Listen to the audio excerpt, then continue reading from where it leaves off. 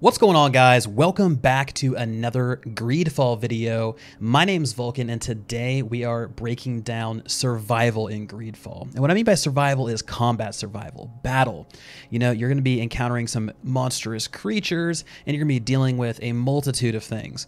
So before we get into it, for those that are unaware, GreedFall is an action RPG from Spiders, the makers of Technomancer, which did score lackluster reviews, but this game is looking to be something different.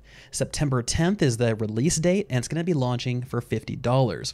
Now, moving into GreedFall, the world of GreedFall itself is full of dangers, from mini bosses lurking in the swamp to story bosses like we see at the beginning of the game with that big kind of wicker looking creature. You take the role of a diplomat sailing to an unknown land in search of a cure. Now, you aren't a badass soldier, you're not a wizard, you're not a shaman, you're a politician that just happens to be a hidden badass soldier, wizard, or shaman. You're obviously technically adept when it comes to combat, but I mean, seriously, your whole focus is establishing networks between factions through whatever means necessary. Sometimes that is upsetting the local natives, and other times that is dealing with things with a blade or a flintlock. But I just want to get some key important stats out of the way for you guys, because I know some of you guys are going to be looking through the video trying to pull these things out, so I'm just going to make your guys' lives a little bit easier. The game itself offers 35 to 40 hours of gameplay, not including side quests. It offers 7 full story bosses, plus, quote, tons of mini bosses hidden throughout the world. This game is not open world, but is instead divided by zones, which are connected through dungeons. So this reminds me a lot of Remnant. World bosses gating new areas, the levels or the zones rather being somewhat large, which GreedFall to me seems like it's going to have much bigger zones than Remnant had, but still the same kind of gameplay style. And the game itself has 4 difficulties: easy, normal, hard, and extreme. Now, easy is built for those people who really just want to experience the story. Combat is relatively something extra that just kind of happens, but they just want to see, where's the story take me? Normal is how they want you to play the game, and then hard and extreme are for those people that are just badasses and just want to run through this thing and really put the game through its paces.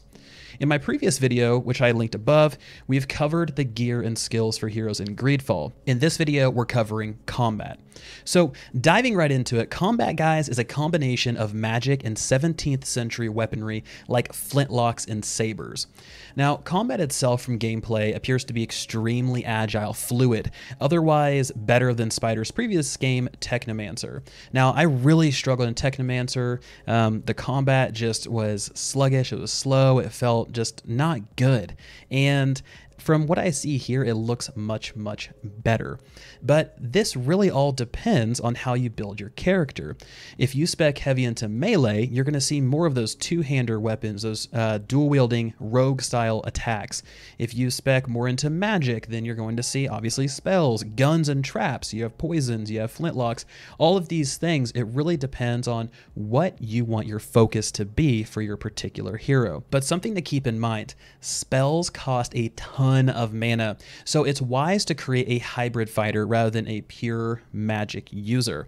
So a word of advice from the developers: spec into firearms to use while your mana replenishes over time. You can always use melee, but if you're somebody who is more of a ranged player, go for the firearms. That way you can stay distant, you can kind of let your companions do their work, and you can replenish your mana and then continue casting spells. But overall, your toolbox consists of a light attack, a heavy attack, and 4 skills tied to keybinds. So you always have this quick access to melee, but your other 4 skills you can mix and match as you please to really kind of create that hybrid fighter that you're really looking for. Myself, I'm really looking to create like this poison rogue style character. I want to get in with my daggers. There is an ability that I saw that will allow me to spec into the magic tree a little bit, but that ability allows me to, I think it's called shadow phase or shadow step, but it allows me to move quickly over through the battlefield, so you can almost teleport in and out of combat. And that's a really cool thing, because I enjoyed playing that style of rogue in like World of Warcraft and other games, so that is what I'm looking forward to when it comes to this game. So look for that during my stream on September 10th. But Moving on, you have certain gear that will dictate certain playstyle. For instance, like I just mentioned, you can't use magic unless you have a divine ring equipped to cast that magic. So your character isn't innately magical. You have to have a piece of gear to do that. So you need to take some of your skill points and spec into the magic ring, which we talked about in the previous video. The game does offer a tactical pause that can be used to cast spells, use items, make adjustments mid-combat that you otherwise don't have quick access to during battle. And this is something that I think is going to really sell the game to people who are big Dragon Age fans. And as I look more and more into this game, it feels more and more like a Dragon Age style game. And that's something that I think is going to bode well for Spiders, but we'll have to see how the whole game kind of works out. But at first glance, this could be the game that a lot of people have been waiting for. Now, your companions are another kind of aspect of combat. Now, they're not just an aspect of combat, they're an aspect of the entire game.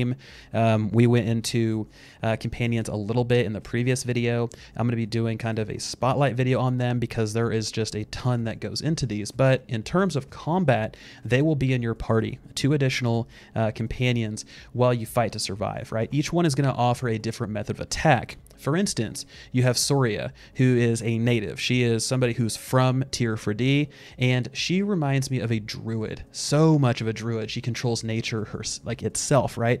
She wraps roots around enemies. She'll harness nature in other terrifying ways, picking up boulders, things like that. So really just anything that is nature-oriented, she can kind of control or use to her advantage. On the opposite end of the spectrum, you have another companion. I cannot remember her name to save my life, but she is all about grenades, blunderbusses, alchemy, causing fire and destruction. So really kind of synthetic, man-made stuff. So it's really cool seeing how those two work together. And then in between there, you have a couple other melee-oriented characters. So some are not always combat-oriented too, so keep that in mind. If you have someone who is more of a diplomat, but not really a fighter, and you put them into combat, then they are going to be a little upset that you keep putting their life in danger. So that's something you have to consider too. Which ones like to fight or can fight and which ones cannot. But as you fight enemies, you might notice there's a little kind of armor icon above their health bar. Now, this is the armor boasted by the enemy. Different creatures have different levels, but once that armor is whittled down, you can begin delivering significant damage. Before that, your damage is partly mitigated. And we've seen this in a few cases when it came to the mini bosses, like there was one in the swamp that you guys saw earlier in this video that had 3 to 4 pieces of armor. And then there is another individual that is more like one of those wicker monsters, and it has 12 armor platings. So it seems to be what they're actually composed of. One is composed of hard wood, which gives it a little bit more armor. The other one is more of like the soft, swampy lurking thing that has less armor but more overall health. So I don't really know how this is going to kind of pull into combat. Are there going to be certain nodes or certain things that will shave off more armor? Is it your melee attacks shave armor off quicker than your magic attacks? Is it you have to use fire against the wicker type creatures, that way it pulls off more armor? Or, you know, I'm very curious to see how that all goes into play because they haven't talked about that much yet. And I think if it was just a flat number, then it wouldn't work out as well as it could. So that's something that I think we need to learn a little bit more about. But overall, guys, that is really how combat works in GreedFall. Now, as for the gameplay and everything like that, it's really going to be down to each person, how they feel about the game, how they kind of build their character, what spells and skills they want to pick up, as well as their attributes and their talents.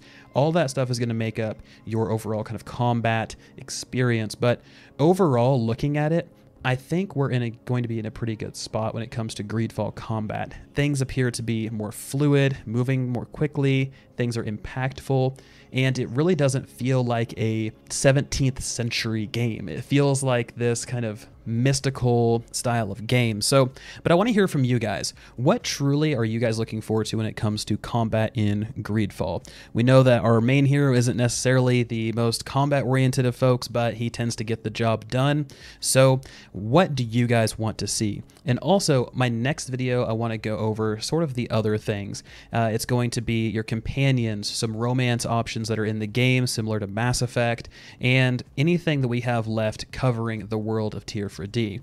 Now, for those of you who made it this far, one, I thank you very much, but two, just a reminder that I will be doing an all-day stream September 10th for GreedFall. So stop by on any of your favorite platforms, whether it's YouTube, Mixer, or Twitch, because I'm using Restream to cast all of those. So I look forward to seeing you guys there. But as always, this has been Vulkan, and I'll talk to you guys next time.